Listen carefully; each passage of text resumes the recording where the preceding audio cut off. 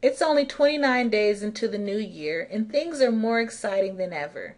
MGM City Center dropped its high-rise condo prices by 30% last year and also secured financing for its condo purchasers through PennyMac, who agreed to finance qualified buyers planning to purchase Vdara Condo Hotel units, Mandarin Oriental, and Veer Towers condos. This was an amazing piece of news for contract holders and potential buyers at City Center, simply because we have seen over the last 2 years just about all luxury high-rise condo and condo hotel financing disappear. Moving down the strip to the intersection of Fashion Show Drive and Las Vegas Boulevard, Donald Trump has dramatically decreased the pricing on his remaining developer units. Studios that were once selling for $500,000 are now being offered at a neck-breaking $170,000.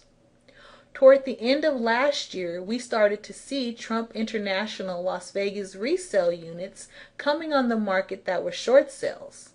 As time went on, some short sale Trump condos closed escrow, and actually they closed escrow in a relatively quick time frame compared to single-family homes and other properties.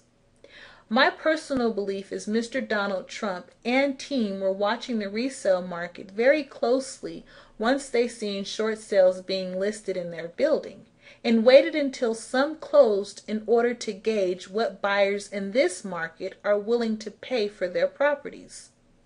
Since Trump has not secured any special financing deals for his buyers like MGM City Center, I believe he is targeting the cash flush investor or second home vacation buyer with the new dramatically lower pricing that was implemented earlier this month. This is another positive sign for potential high-rise condo and condo hotel buyers entering the Las Vegas high-rise market. Finally, as we make our way even further down Las Vegas Boulevard, we come to the halted Fountainebleau project.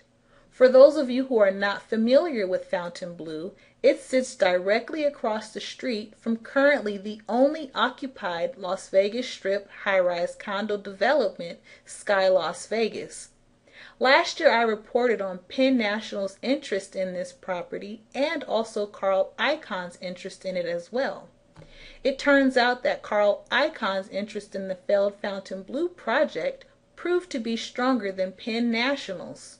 And on the 27th of this month, a bankruptcy court in Miami approved the sale of Fountainebleau to Carl Icahn for $156 million in cash and financing.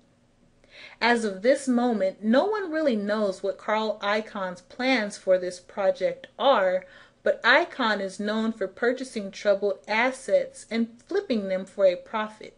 It will be interesting to see what comes out of this deal and the future plans for the Fountainebleau site. This is going to conclude my video report for today. If you would like to stay up to date with all the latest Las Vegas high-rise condo news and information, subscribe to my blog or YouTube channel today. You can also connect with me on Facebook and Twitter, or if you're more of a phone person, just give me a call at 702-542-1883. Thanks for watching, and I look forward to bringing you more interesting stories and developments about the Las Vegas high-rise condo market.